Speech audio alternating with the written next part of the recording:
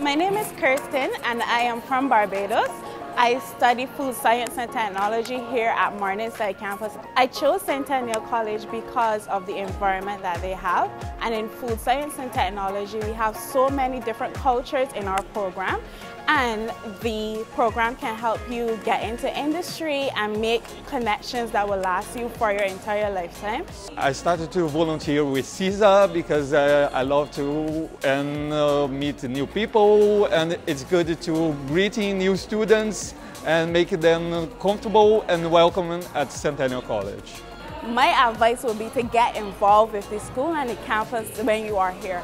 You can get involved with the Student Association, with the International Office, and volunteer and get yourself in and make connections with everyone around you. I want to welcome you all to Centennial College. I hope you have a great time here, and I hope I get to see some of you as well.